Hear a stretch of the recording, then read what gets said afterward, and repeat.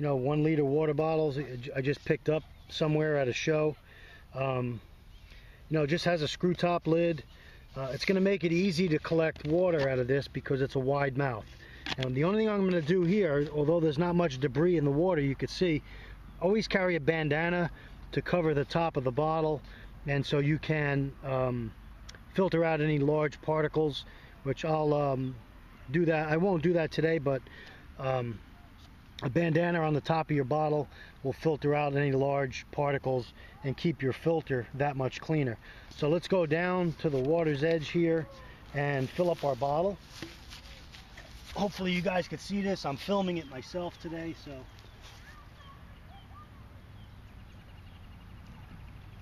okay. There you can see I filled up the bottle with water from the lake, and now we'll set up and test out our filter. Alright guys, we found a spot here. I just hung up my outdoor products pack with that little night eyes clip right from a branch here.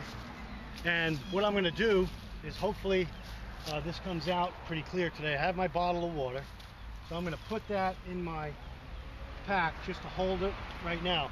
Now if I wanted water to take with me, I have it in the bottle. All I have to do now is use the filter to filter it. So what I'm going to do is use the straw that came with the filter and the filter itself.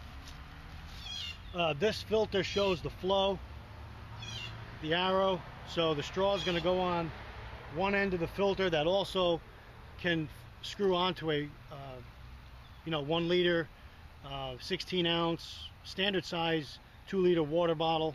Right here it's threaded for that, but today we're going to use the straw. So my straw is attached, and then my bite valve has a cover on it. Okay, so you know that's the end that you're gonna suck the water up from. Okay, so what we're gonna do is take our water that we picked up in our bottle that we have here. We'll take our cap, put that aside.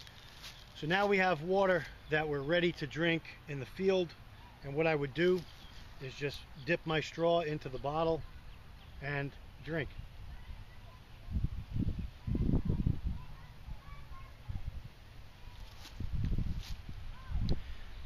Tastes like regular bottled water, guys. This is a surefire way to get fresh drinking water. I could have sipped straight from the lake or the stream.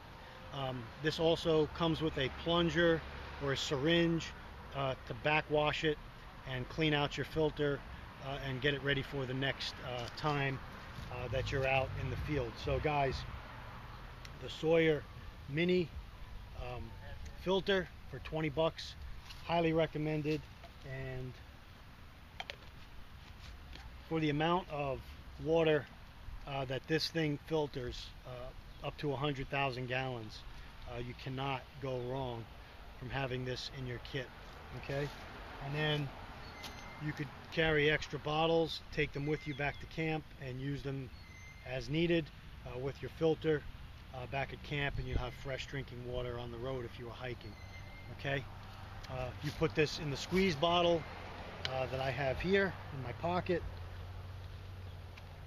The Sawyer filter will screw onto the top of the squeeze bottle, and you could squeeze out the water that way as well, and drink on the run or on the walk. Okay, so thanks for joining me, guys. The Sawyer Mini. Again, I'll put a link in the description box, the stats on this, the specs on it, and where to get it. And just a great, probably one of the most important preps you could have is water filtration and making sure you can get clean water when you need it. Thanks for watching, guys. Thanks for coming out with me today. Check this outdoor products pack. I just did a video on it as well. It's holding up really well. It's great in an urban environment. You walk down here, there's people on bikes and out walking and cycling. Didn't raise any eyebrows. Just blending in real well in the suburban areas here in South Florida. And I like being able to do that. If you were all tactical, packed out, you'd be raising some eyebrows and drawing unwanted attention to yourself. Thanks for watching, guys. Take care, stay ready, and get yourself a Sawyer Mini water filtration system. Anthony signing off. Take care. Okay guys, we're done. We're back home. We're done with our filter. So now we want to clean it with the syringe that's included, or the plunger. So I filled up a little bowl of fresh water here, and when you plunge the filter, you want to go, just like in my other video, the opposite way of the water flow to clean it out. So this is the way we're going to plunge it here. We'll fill up our syringe or our plunger, and it holds about 2 ounces of water.